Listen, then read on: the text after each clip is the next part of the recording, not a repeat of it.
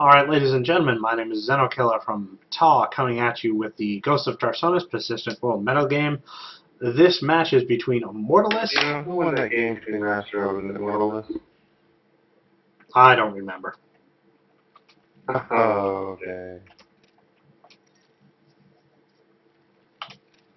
Oh, never mind, I got it. It was the Terran player. Yeah, Odin. Alright, ladies and gentlemen, up in our top right-hand corner is AngelofSin in the blue trunks, and in the bottom left-hand corner is our Protoss player in the red trunks, playing on, of course, XenokillaOfTaw Caverns. And if you've played the latter, you're very, very, very familiar with this map. A nice two-player map. You don't usually have long macro games on this map, but every once in a while there is. It's really nice if you're Protoss. You can come down the secret hallway here, place a pylon, and do a lot of shenanigans with that. So you always want to make sure you check for pylons when you're playing the crafty Protoss.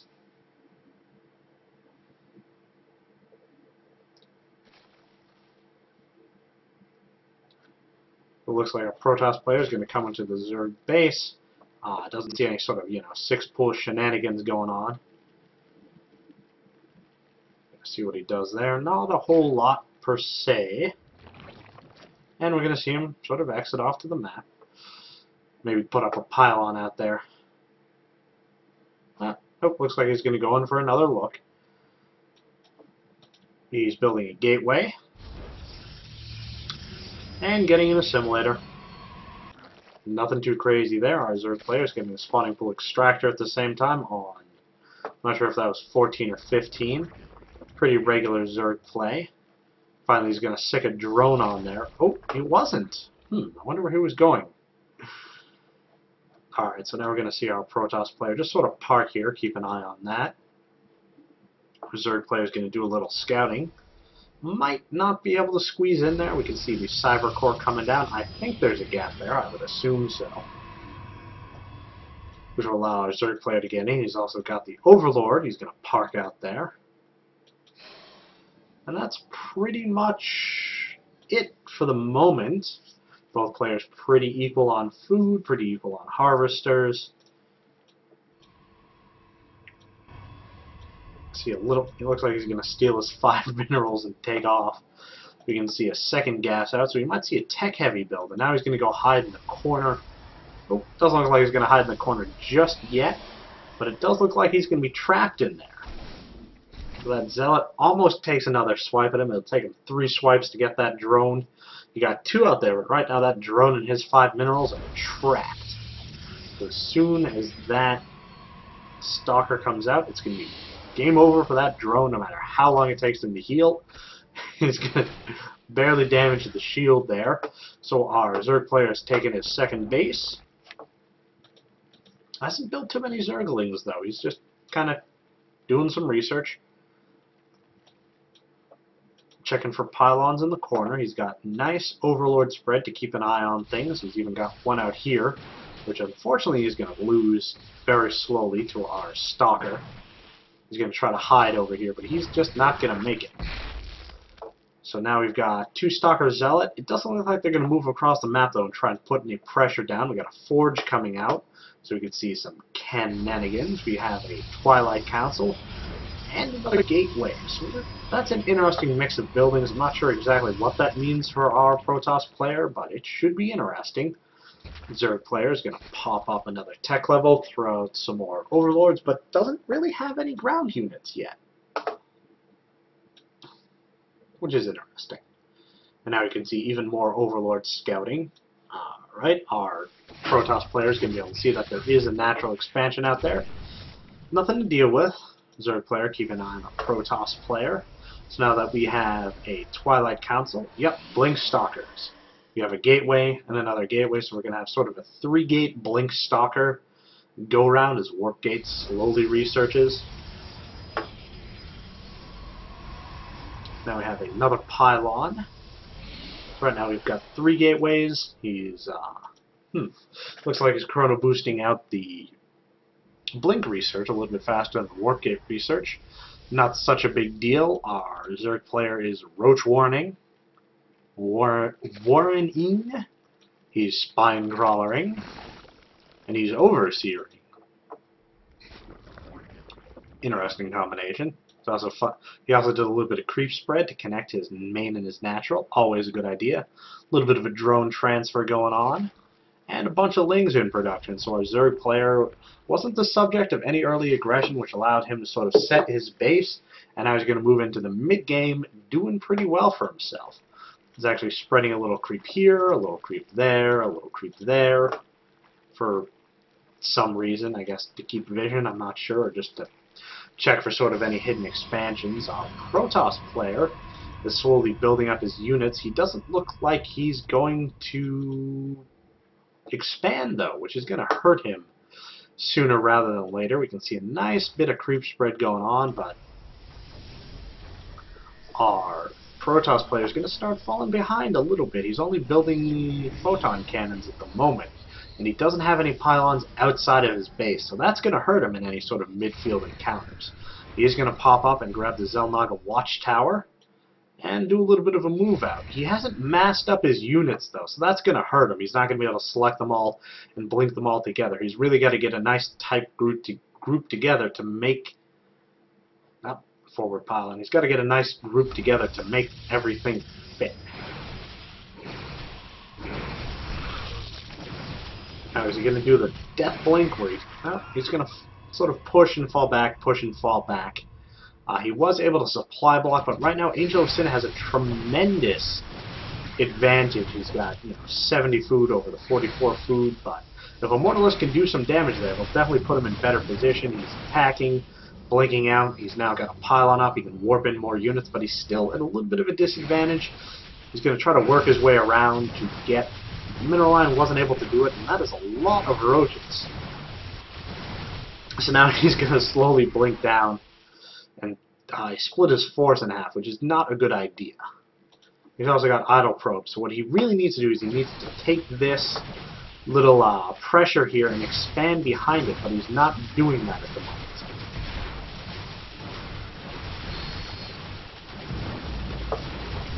But he's going to be able to do a little bit of damage to our Zerg friend here. Doesn't have any upgrades yet, though. That would be a good idea. But right now, all he's doing is attacking. He's not expanding behind it or anything like that. And he's actually switching into Dark Templars, which is going to be interesting. He's going to need a little bit better of an economy support. He's going to need to grab an expansion. Because right now, even though he's being attacked, our Zerg player has jumped up to 84 food. And our Protoss player has actually fallen down to 53 from 70.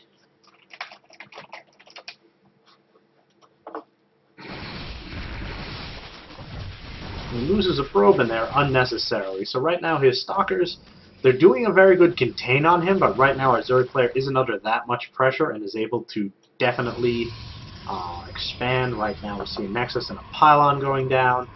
So that'll help. We finally see the Dark Shrine. It's finished. So in terms of Harvesters, right now it's 42 to 24, which is very telling.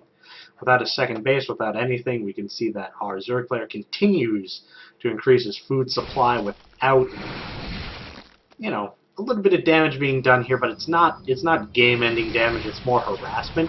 And as that number of roaches continues to build, it's going to get even worse.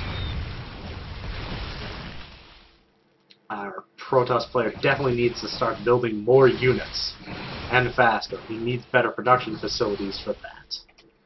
So right now he's not building any more gateways. He's only on 3 gateways. He needs to finish up with that Nexus. He's just losing Stalkers unnecessarily.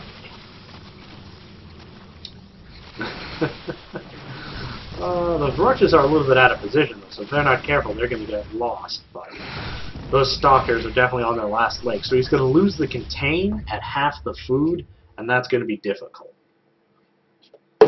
But he does have his second base here. He's building cannons.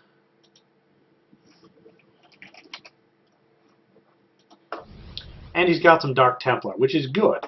But he's not going to be able to win the game with that. So our Zerg player, even though he was under pressure, managed to expand. He's dropping creep tumors. He's got a nice big army there. He's got infestors. Doesn't have fungal growth yet, but he should be researching it. He's building another Evo chamber, and now we see a little bit more of a tech switch. So he built a Twilight Council, he's building a Robo Bay, and he has a Dark Shrine. So right now ImmortaLisk is building just about everything he can. But unfortunately on 2 bases it's very difficult for him to finance that much tech. He even had 2 changelings in his base. He has to take care of those real quick. I can see the Overseer. Is he going to suicide in or not? He's going to drop another changeling. And so he should be able to, if he makes it all the way through here, see the Dark Shrine, and he does. That's going to be trouble. He even sees the Robo Bay. Also going to be trouble. So right now, our Zerg player knows that there are going to be Dark Templar coming, so we can definitely see him to build a couple more Overseers and things like that. Our Protoss player took down the gold rocks there, so hopefully he'll build the gold, which will definitely help him get a little bit more of an economic advantage right now. It's still, he's actually caught up. It's 44 to 38. Not bad, not bad, but our Zerg player continues to be almost double the amount of food. Right now he's going to build a whole bunch more Overlords. And he's taking his 3rd base and his 4th base. So if our Protoss player doesn't do something here soon, he's going to be 4 bases to 2 against a fully maxed out Zerg player. He's going to be in a tremendous amount of trouble. He's taking his gold, which will help, and he's moving his units out there, but a lot of those stalkers are pretty heavily damaged. He did scout the 3rd base coming up from our Protoss player, so he should be able to handle this no problem. He's going to take out a bunch of drones in the process. That's a good call. He should have blinked after them, but I guess he didn't want to. That's going to cause a little bit of economic damage, but right now we can see our Zerg player is massing up to go handle that, and our Protoss player is now going to retreat, slowly but surely. I'm just waiting for that Overseer to fly by. Man, those Dark Templar are doing a tremendous amount of damage. And they should really continue to attack. Oh, looks like they're going to hide or run away. So now we have our Zerg forces massed and our Protoss forces massed. But nothing really too great. We see Psystorm coming out, so it looks like he built the Robo facility for almost, I don't know. Ah, that's going to be tough. So he cancels his expansion. The Zerg are just going to go in there. So right now it's 3 bases to 2 bases, which is going to give our Zerg player an income advantage. So our Protoss player really needs to take his sort of natural 3rd base, because he's about to be in trouble. He's got an Overseer out there, which should allow him to see the 3rd Zerg base. We see even more creeps being spread. Always good to see that. So we're going to see what ImmortaLisk does after that. Hopefully he's going to break those rocks down and go for his 3rd finally. He will have to keep that Overseer though, because he is dropping creep just to prevent that. To see the Overseer here in the corner keeping an eye on things. So now that the rocks are down,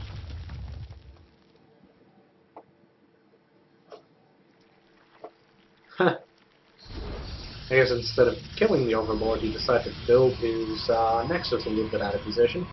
Not a big deal. And now we see he's going to come around in the corner trying to kill that Overlord. Not a problem. Oh, almost makes it out. You're going to blink down. So in terms of army size, units tab, production tab. So right now in terms of army supply, it's 107 for our Zerg friend and 51 for our Protoss friend. So with half the army size, he's going to have to struggle to catch up because our Zerg player is getting more and more ahead. They're both building. So we got Corruptors, 6 Corruptors coming out. We got Dropships, Templar, pretty much every unit that our Protoss player can build aside from, I don't know, Colossus are out on the map. But right now we've got Infestors and they are full, almost full with Fungals. It's going to be tough.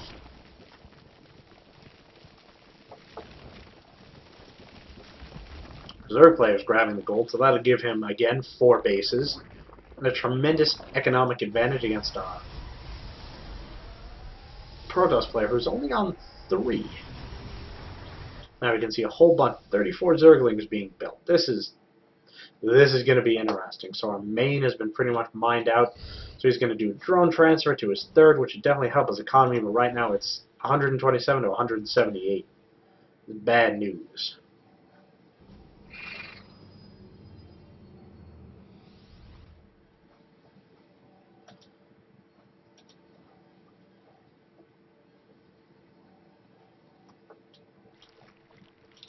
One stalker out there in the corner keeping an eye on things. So you have a little bit of a death ball going on, but nothing too major. And there's a lot of Zerglings. So now we can see all the upgrades are coming, attack upgrades, corruptors, broodlords. This is going to be trouble for our Zerg players. Now we're going to see it's going to... I like those High Templar doing a tremendous amount of damage with those storms. So a little bit of an army trade here. Unfortunately, it's going to do more damage for our Protoss player than it is for our Zerg player. Those Broodlords are going to come in and just launch Broodlings at those. So those Immortals, very expensive units, are all about to die. And we can see a nice giant line of Zerglings going after the drop, which is nice. I like that. He did sort of a two-pronged attack.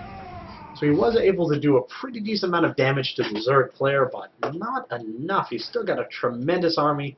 He's got some high-spec units there. So we'll see what happens after that. We finally see a bunch more gateways coming down. So both of our players actually floating a little bit of cash. But finally the massive warp-ins. It's going to be interesting to see where we go from here on out.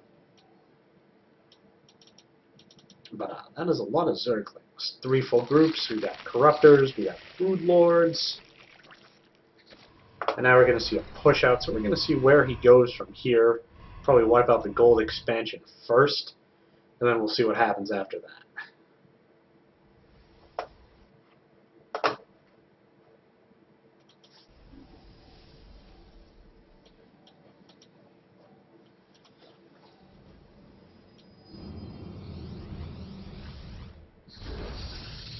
I don't really think that cannon's going to help, because right now our Zerg player is about to max out, and it's just going to be crazy.